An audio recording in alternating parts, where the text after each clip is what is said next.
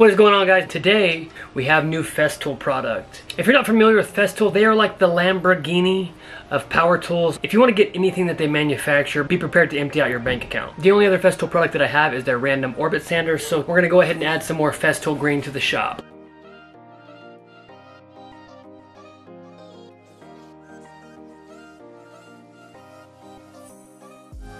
I was gonna try to build a suspense to make you all curious as to what's in this box, but I only spent $100 on it, so it's really not that big of a deal, but let's just get into it.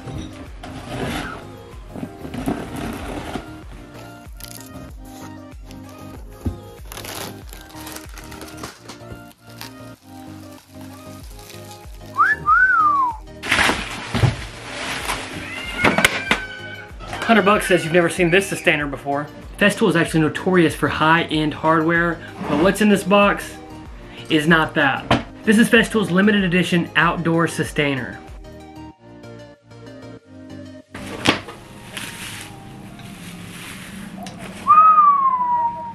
Not one, but two fully insulated Festool branded stainless steel outdoor mugs. These guys are perfect for that campsite coffee, but for me, I normally only drink water out of these things, and I like having small ones because the gratification of being able to refill it encourages water consumption, which maybe is a me thing, I don't know.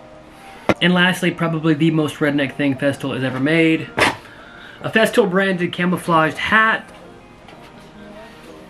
Oh, straight out of the sustainer. I look top tier, and I'm fairly certain that when people see me with this hat on, they'll think I have all of the high-end tools, when in reality, I shop at Harbor Freight. Outside of these three products, you do get the green and orange sustainer, which is super unique. I don't think Festool has ever made this colorway before, and it just so happens that I have a sander without a sustainer that needs some protection.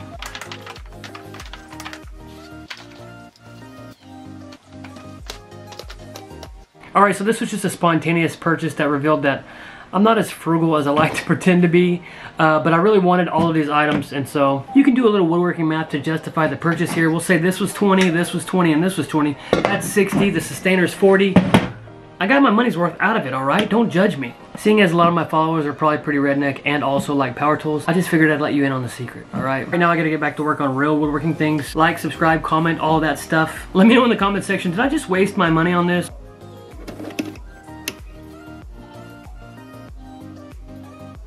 Yeah, you know I'm not a Festool snob. Gotta take care of my baby here while my other sander sits over there.